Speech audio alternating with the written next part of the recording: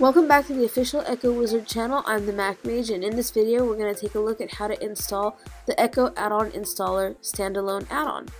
So in order to do this, we need to go to Systems, Add-ons, Install from Repository, and go into the Echo repository.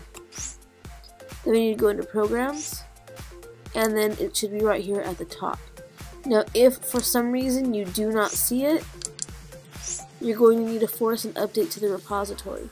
So to do that, press C or menu to bring up the context menu, and then click Check for Updates.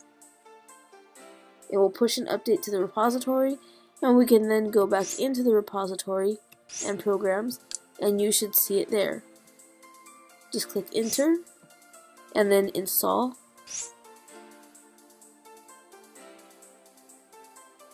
And wait for the add-on to completely install. Once that's done, you can go ahead and click out of here, go into Programs, and you will now see the Echo add-on installer.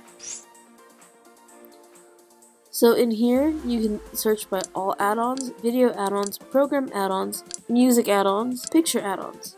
So let's go ahead and take a look at all of the add-ons that are in the installer. So these are the add-ons that are in the installer currently. And if you guys would like to see more of these add-ons in the installer, please get a hold of your developers and tell them that you would like to see their add-on in the Echo add-on installer. We cannot add add-ons to the installer without developer permission. So if you'd like to see your favorite add-on appear in the Echo add-on installer, acquire permission from the developer, and then send that screenshot of permission proof to @EchoCoding on Twitter. All the information will be in the description below, and then we can add the add-on to the installer.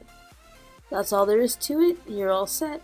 Thank you guys for watching. If you found this video helpful, please make sure to like and share with your friends. Also, subscribe to the official Echo Wizard channel so that you stay up to date on all the latest in Echo news. Thank you guys for watching, and I'll catch you in the next one.